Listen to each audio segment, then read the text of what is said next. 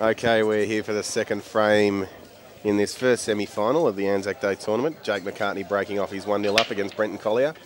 He really go over the old heave-ho, but didn't get much of a split off the pack. He slaughtered that pack, actually. He's only got one ball. Yellow ball spotted.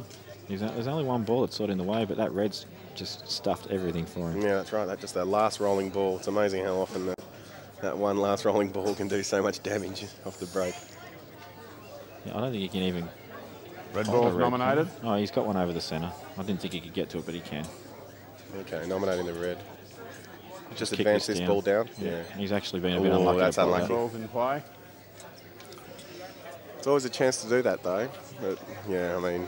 He's still okay here, though. Like, he's got the ball, he's got the red near the pack, and he can just let the white just can into the other one. He's got the plant. He might be able to produce an out still. It might not be on. I don't know. It's hard to tell from here, but it looks on to me. He's playing it. No, he's playing the other ball. He's going to the right corner. Cutting it back. Yeah. Just having a look at his cannon angle there. If he plays, I see what he might try and play the split of those two balls toward each pocket. It's like that. Look at this shot. Oh, great shot from Jake. He's just a freak. Maniac McCartney. Maniac McCartney. I think he might prefer that nickname over their head. The head's sticking for life. Yeah. He was throwing some abuse in my direction yesterday, actually, because of that nickname, which I think you gave to him. So I did. Yep. Even if he shaves his head, it's not going to change.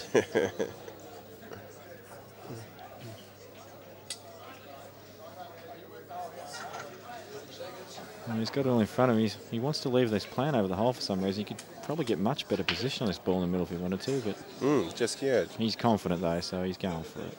Yeah. Oh, I don't like that. Yeah. Yellow ball's in play. What's he going to do with it? Even if he knocked those two balls off, surely stopping on that ball he was trying to get on just then for the black. That's correct, yeah. Yeah, just maybe didn't quite go about that the right way. I'm sure he had a plan, but I think that's the way I would have gone. Now Brenton, we get to see a bit of the talent of this young man. He was on my table in the qualifying, actually. Played pretty well. Yes, the South Victorian. The South Victorian, that's right. Just moved back to South Australia after a sojourn in the Victorian team. And the Australian team. He's in the now. Australian team, yeah. Actually, I think he's actually no longer going to England. He was, but he had a very good nationals. He played very, very well. No, he's one of the top young players in Australia at the moment, no doubt about it.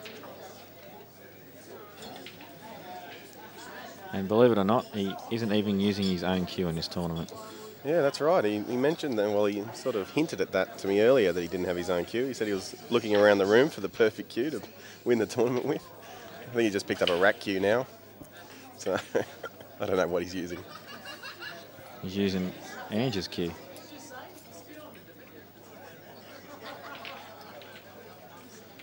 I actually picked 3 players to make the last 8 before this whole thing started, like before the Sunday started. And for some reason I picked Crazy John Phil Jones. Yep. And I think he made the 8. He did make the 8, yep. He just went out. I picked Brenton. Yep. I watched him playing the comp Friday night and he was just smashing people. Yeah, yeah. And also picked James Della because, well, I mean, everyone's going to pick him to make last 8. He's dangerous. Absolutely. No Benny Noonan in that mix. When I say that, when I'm doing the Calcutta, I just have this feeling about people where I think I'm going to get a return. Yeah, maybe get a good buy. Okay. I'm shares with Ben and JR in the Calcutta for Ben, so naturally I had confidence he'd do well. Yeah, it sort of goes without saying that you'd pick up Ben at almost any price.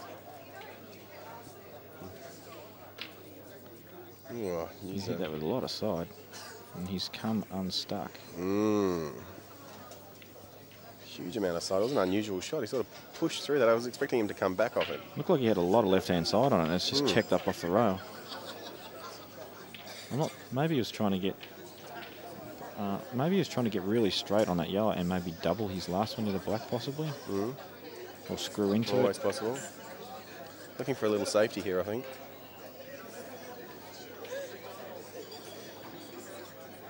Just a little tap. Oh, I think he's left it on. He doesn't look happy. Oh, No. it's hard to tell. It does look like the white will pass. Yeah, he was just playing that with a bit of check side, check off the rail, and he's left Jake on. And I reckon Jake is a good chance to go game. It's be interesting to see if he just rolls this in and plays for that red, because it's really is easy positional ball on the black. I reckon he'll run through and just get toward the bottom rail. I'm not sure. 30 seconds. Yeah, it's just run through, but I think he'll still play the bottom balls. Yeah, absolutely. It's very important that he doesn't hit this really thin like the white trouble. He needs to hit thickish, and that way you can hold the red and the white together, and he's got angle to go up the table there. Will he just bump this first one in and then...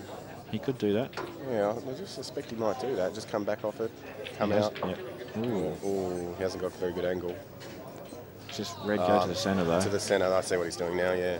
Well, that's what he's forced to do. I'm not sure what his plan was. But Yeah, I definitely don't think he was trying to do that.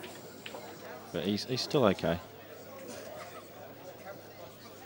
The only problem is he's got a fair bit of work to do with the white after he pots this. That's right. Really depends on what kind of angle he has, isn't it? He's missed this, I think. He's got his hand down. Brenton's jumped out of his chair 100 miles an hour. I know, he's like a bull out of the gates there, wasn't he? And that yellow's definitely passing the red over the pocket too. He's looking at it. It might be closer than we think, but geez, it looks on to me. Maybe off the jaw, off the red. It's a good opportunity for Jake. He'll be kicking himself over that, I think. Yeah, he won't be happy. Brenton just bumping the ball in well. He wouldn't play it like that if it wasn't on. That's right. He's got a perfect angle too.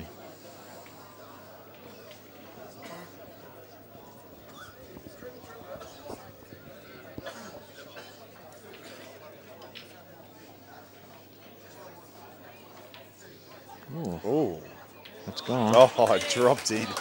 What a shot. He's played that with so much confidence to move that red that he's actually played position for that pocket. So that's a super shot.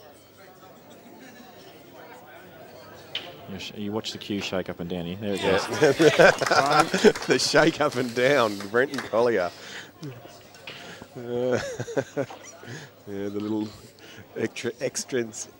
whatever you say, whatever it is, idiosyncrasies of players that you notice over the years. You do pick him up.